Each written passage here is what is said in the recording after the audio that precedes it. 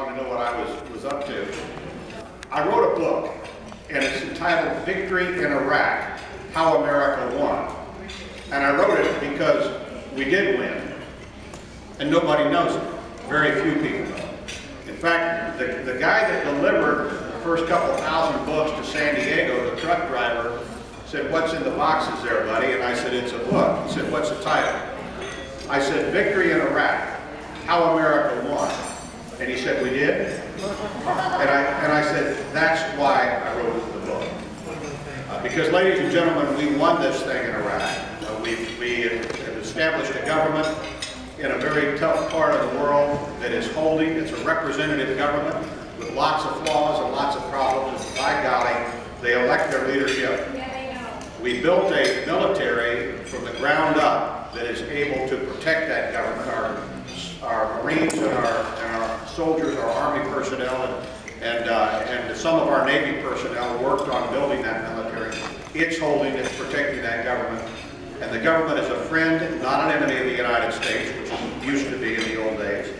And it is no longer a sponsoring ground for terrorism around the world, which is a major criticality to this country, a major important foreign policy element for us in that piece of the world. So, and I know a lot of the people that participated in the war.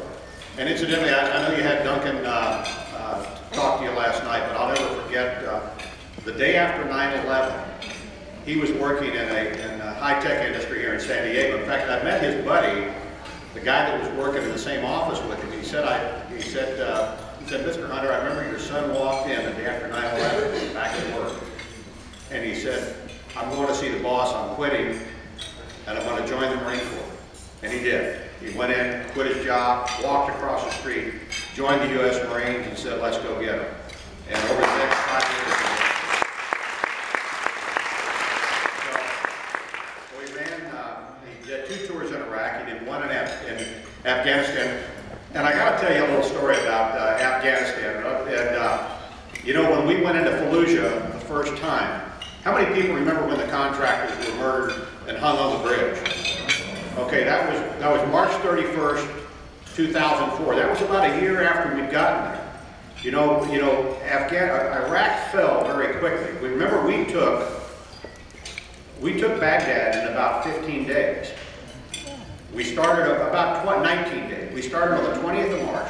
We pulled out. We went over the line of Kuwait on the 20th of March, and on the 9th of April, Saddam's statue fell in the center of Baghdad. In fact, remember the famous picture with one of the great heroes of all time, Nick Popovich, our own guy.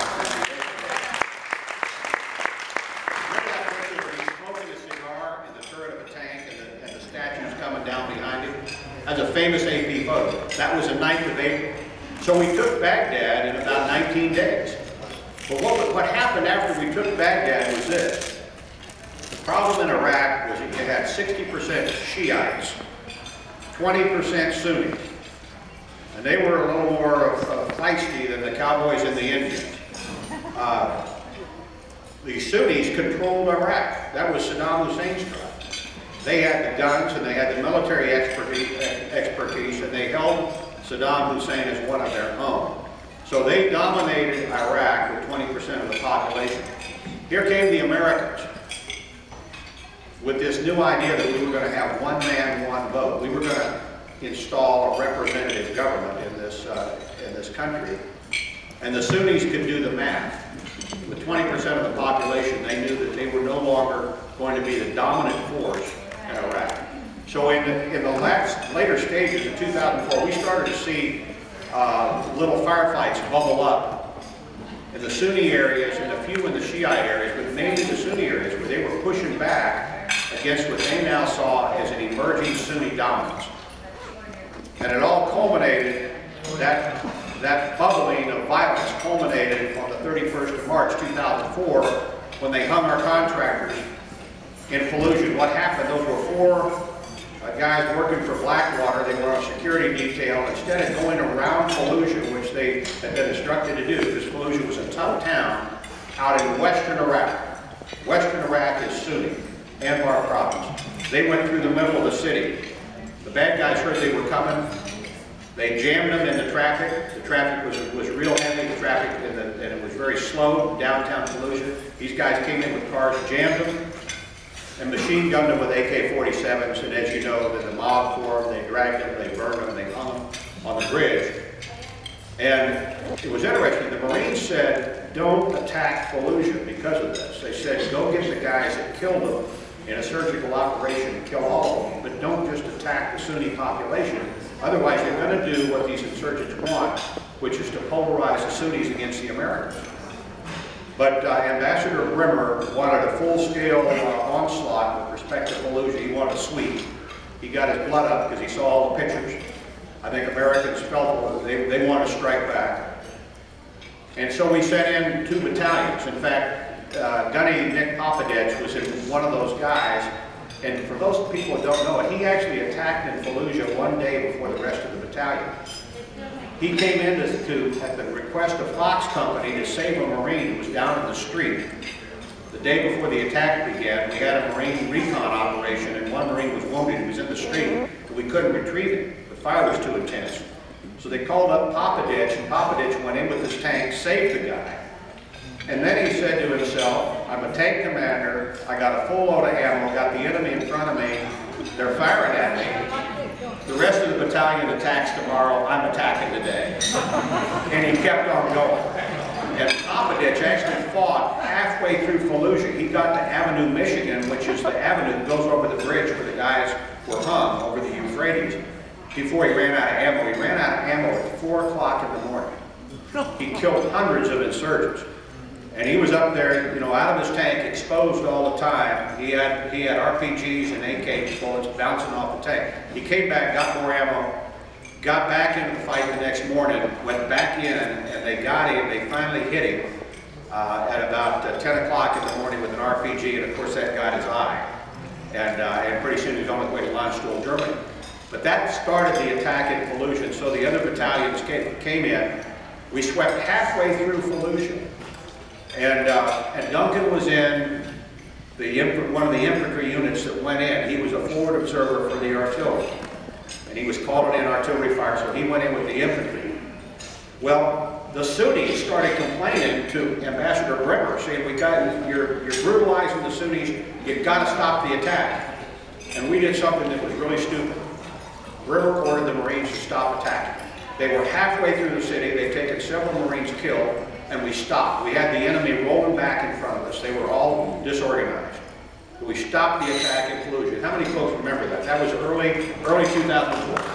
The bad guys reorganized, and the bad guys started hitting the Marines now in their fixed position. Well, only one Marine officer called up and beat up on the chairman of the Armed Services Committee when that happened. I'm chairing a committee meeting, and a staff member comes over and says, your son's on the phone. I said, that's not possible. He said, he's on the satellite cell phone in the middle of the Battle of Fallujah. He wants to talk to you right now. I said, okay.